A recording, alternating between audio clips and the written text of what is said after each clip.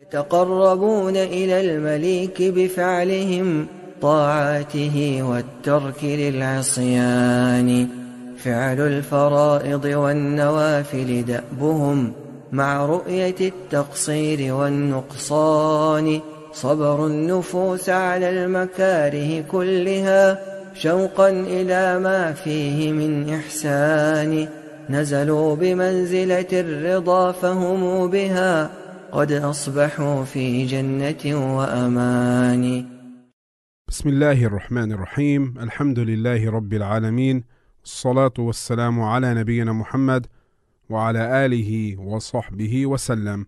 Assalamu alaikum, dear brothers and sisters, and welcome back to our series on the poem As-Sayru ila Allahi wa Dari al-Akhirah, the path of the journey to Allah subhanahu wa ta'ala and the home of the hereafter, by the great Imam al-Sadī raḥimahullah ta'ala. Today we have reached the 6th line, but before we begin with the new line or with the new verse, we'd like to quickly recap the important stations or qualities we mentioned in our previous lesson. And they were the qualities and the stations of worshipping Allah subhanahu wa ta'ala based upon love, fear and hope. And we also spoke about the importance of dhikr, that the true seeker, the true traveler to Allah subhanahu wa ta'ala is one who remembers Allah subhanahu wa ta'ala at all times and in all situations and in all places, whether in secret or in private or in public or in the open, in other words.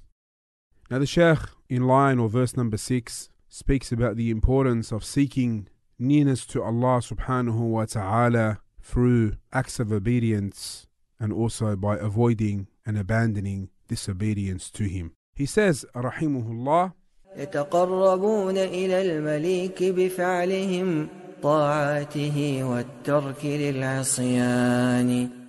They seek closeness to the king, the owner, by their actions, by obeying him and by forsaking disobedience, or by actions of obedience and abandoning disobedience. So my dear brothers and sisters, we have to draw near to Allah subhanahu wa ta'ala by obeying him and abandoning his disobedience. Imam al-Sadī mentions in his commentary on these lines, performing these acts of obedience, especially the obligatory ones, and leaving the sinful ones, draws one closer to Allah subhanahu wa ta'ala and leads to him, meaning to Allah subhanahu wa ta'ala. In the Hadith al-Qudsi, it states that Allah says, "My servant does not draw closer to me with anything more beloved to me than the obligatory duties that I have enjoined upon him. My servant continues to draw closer to me by performing optional deeds until I love him." So my dear brothers and sisters, we will never draw close to Allah subhanahu wa ta'ala if we don't perform the obligatory actions that he has commanded us with first. And the greatest obligation is the obligation of Tawheed, to worship Allah alone subhanahu wa ta'ala and to shun and reject and abandon shirk, kufr, or association of partners with Allah subhanahu wa ta'ala and disbelief in Allah. And by also carrying out the most important of the obligations, starting off with the 5 pillars of Islam, the prayer, the zakat, the hajj, and the fasting of the month of Ramadan. My dear brothers and sisters, obedience to Allah subhanahu wa ta'ala by carrying out all the obligations and leaving off disobedience to him also necessitates being sincere and adhering to the sunnah of the Messenger of Allah sallallahu alayhi wasallam in that which he said, performed, and that which he agreed to in his presence. Indeed, obedience to the Messenger of Allah is obedience to Allah. The lawful and unlawful matters are clear, and between them are doubtful matters. As is mentioned in the authentic hadith, whoever keeps away from the doubtful matters is free from blame from Allah in terms of his religion, and free from blame in terms of the people, such that they will not speak about him. Now the Shaykh continued on this point in the next line, as he says in his commentary, due to this, I said, meaning he said in verse or line number 7, فعل الفرائض والنوافل دأبهم مع رؤية التقصير والنقصان. Doing what is obligatory and optional is their way, inspecting their own faults and their deficiencies.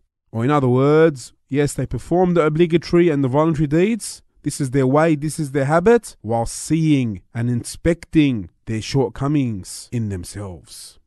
So the way of the true believer, my dear brothers and sisters, on his journey to Allah subhanahu wa ta'ala is, as we mentioned previously, to fulfill the obligatory duties first, and then by increasing in performing optional deeds, whilst at the same time seeing oneself as being deficient. So striving to do good actions eliminates laziness from oneself, whilst inspecting one's shortcomings dispels or keeps them away from self-amazement, which would corrupt or nullify and spoil one's actions. Ibn al-Qayyim raḥimahullah, he said, I heard Shaykh al-Islam raḥimahullah say, the one who knows Allah sees himself as having no right over anyone, nor deems himself as being more virtuous than anyone. This is why he does not reproach, demand, or harm.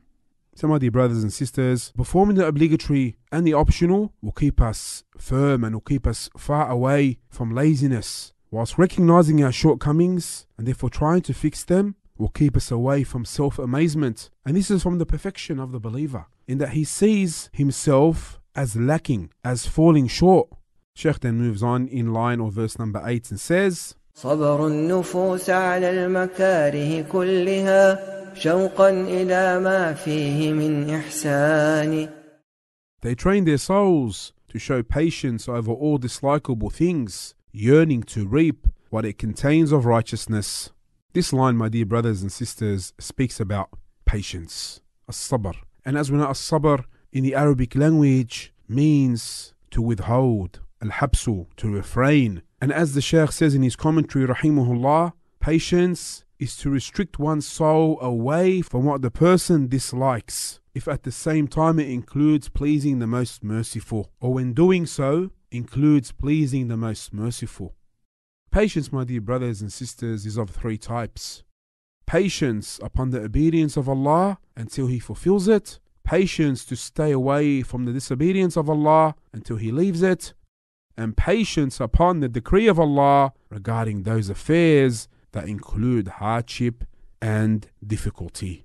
My dear brothers and sisters, life is a test, so we need to be patient in all that we face. Ibn al-Qayyim raḥimahullah, he said, Al-Junayd said, the journey from this world to the hereafter is smooth and easy for the believer, but leaving ordinary life for the sake of Allah is difficult. The journey from the ego or the nafs to Allah is extremely difficult, and patience or sabr in Allah is even more difficult. He was asked about patience, so he replied, it is to swallow bitterness without frowning. Dhunnun al-Misri said, patience is to distance yourself from opposing the truth, to remain calm when engulfed with calamities, and to display sufficiency when poverty occupies your daily life. It has been said, patience is to face affliction with the best conduct. It has been said, it is to absorb affliction without displaying complaint. It is also said, it is accustoming the soul to the onslaught of adversities. It is said, it is to settle down with adversities in good companionship in the same manner as one settles down with well-being. And Amr bin Uthman said, it is standing firm with Allah and meeting tribulations with generosity and welcome. My dear brothers and sisters, there are many ayat and ahadith about those who are patient. From them is the saying of Allah subhanahu wa ta'ala, where He says, يا أيها الذين آمنوا استعينوا بالصبر والصلاة إن الله مع الصابرين. O believers, seek comfort in patience and prayer. Allah is truly with those who are patient. Then the Shaykh moves on in the next verse or line number 9, to speak about the station of contentment. He says, raḥimahullah, نزلوا بمنزلة الرضا فهم بها قد أصبحوا في جنة وأمان. They arrive at the station of contentment, or they fulfill the level of Allah's pleasure, and by way of that, ultimately reaching the Jannah or the paradise or the garden, and thereby attaining safety, security and protection. My dear brothers and sisters, as the Shaykh mentions in his commentary, the station or level of being pleased with Allah or having rida is higher or loftier than that of patience. Because patience is keeping the soul restrained and restricted from what it dislikes whilst there is a struggle. However, with the pleasure of Allah being sought, the struggle is eased. He is pleased with Allah with contentment, and his heart is pleased and tranquil in fulfilling good deeds, and is patient in keeping away from his disobedience. Rather, it is possible the person even enjoys the hardships whilst knowing it is for Allah, as others may enjoy having their hopes fulfilled. If the servant reaches this level, his life becomes good and at ease, leading his eyes to be satisfied, meaning he will be content. This is why being pleased in worshipping Allah subhanahu wa ta'ala, despite hardships, is called the paradise of this world and the resting place of the worshippers. Ibn al-Qayyim raḥimahullah, he said, this is why contentment or rida is one of the greatest gateways to Allah. It is the paradise of the world, a state of rest or a state of calmness for those who know Allah, a life for the lovers, a delight for the worshippers, and a coolness of the eye to the yearners. My dear brothers and sisters, whoever is content with Allah, Allah is content with him. Whoever is content with simple provisions from Allah, Allah is content with simple actions from him. The reality behind contentment is to receive Allah's religious commands and His all-embracing decree with an open heart and a cheerful soul without resentment or anger and displeasure.